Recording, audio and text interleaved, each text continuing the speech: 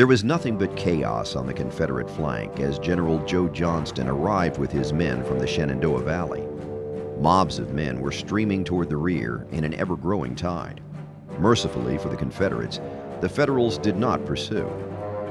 General McDowell, thinking that the battle was won, spent hours organizing his line. Given the gift of time, the Confederates patched together a defense. General Thomas Jackson placed his 5 regiments in line behind the crest of Henry House Hill. At the same time, Bartow, Evans, and Bee tried to gather up their weary troops. The fighting exploded again at 2 p.m. when McDowell ordered his line to advance. They were met by a vicious counterfire by rebel cannons and Jackson's men that toppled the Union gunners and raked the Federal front. The Federals broke and ran and kept running as the Southern cavalry under Colonel James E.B. Stewart charged into their flank and rear. Despite their success, the Confederate left was still in danger of coming apart by an overwhelming enemy force. Riding among his men, General Bee was heard to say, "Look, men, there stands Jackson like a stone wall. Let us determine to die here, and we will conquer." The courageous Bee would die that day, and Jackson had been given a nickname that would strike fear into his Yankee foes. For the next hour, each side charged and countercharged as the smoke of tens of thousands of muskets choked the air. Through it all, McDowell had ridden along his line, committing his men piecemeal instead of delivering a furious knockout blow with his superior numbers. As the battle raged on through the long, hot afternoon, General Joseph Johnston hurried his regiments from the train station into the battle to relieve the exhausted and battered Confederate line. The 18th and 28th Virginian rushed in to strengthen Jackson's crumbling left. Also coming to Jackson's aid was Kirby Smith. Passing General Johnston's headquarters on the Double Quick, General Smith asked for orders. Johnston's reply was short and to the point. "Take them on to the front. Go where the fire is the hottest." Smith's men rushed to Bald Hill on the Confederate left. Jubal Early soon joined them on their left, extending the line once more.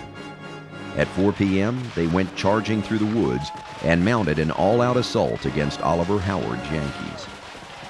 About 100 yards from the stream, the enemy ranks poured a volley into our ranks, which, thanks to bad marksmanship, went high, doing little damage.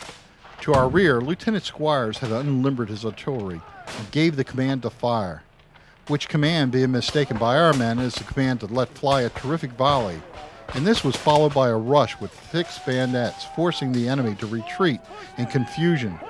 David Johnson, 7th Virginia. The sudden attack and heavy artillery fire from Early's men and Jeb Stuart's guns sent the Maine boys running back across Young's branch. Within minutes, the entire right wing of the Federal Army began to vanish. Sensing victory, Beauregard ordered an assault by the entire Southern Army. With a rebel yell that would have awakened the dead, the Gray Line stormed down Henry House Hill, scattering what was left of the Union Army. Their attacks turned what had seemed hours earlier to be a sure Federal victory into a disaster. By 4:30, the Federal center collapsed, and thousands of ill-trained troops began to head back up the Warrenton Pike and Bull Run.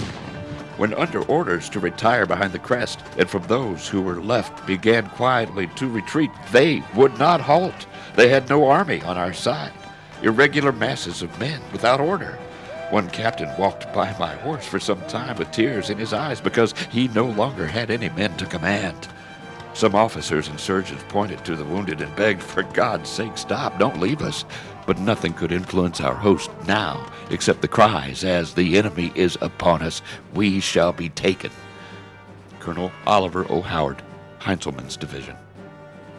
Streams of beaten men discarded their gear and made for the safety of Washington. At first, the Confederates pursued their fleeing foe. Early's men were soon on the heels of Howard's vanquished regiments. Stuart's cavalry charged after the main body, and Longstreet was closing the escape route through Centerville. But then, Beauregard lost his nerve. Believing that fresh Union troops were in his rear, he ordered a halt to all pursuit.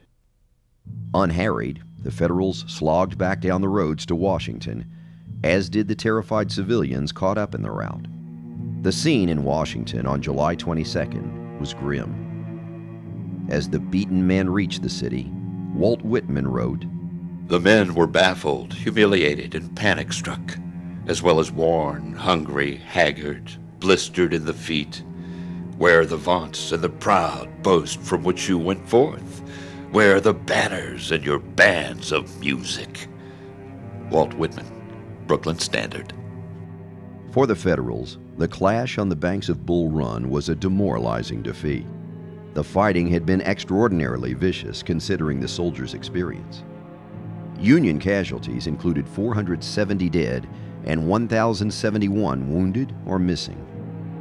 The Confederate losses were also heavy: 387 dead, 1,793 wounded, and 13 missing. Almost 1/4 of all rebel casualties were from Jackson's regiments. Inevitably, the defeat cost McDowell his command. His plan of attack had been excellent. Bull Run, wrote William Tecumseh Sherman, was one of the best planned battles of the war, but its execution, particularly the poor planning that led to slow, time-wasting marches, and McDowell's failure to press his advantage during the long noon delay, doomed the Union cause. On July 25th, General-in-Chief Winfield Scott tapped George McClellan, the man who saved Western Virginia, to take over the downcast Union Army and try to reorganize and reinvigorate it. The battle's size and ferocity meant that there would be more blood spilled in a long and costly struggle.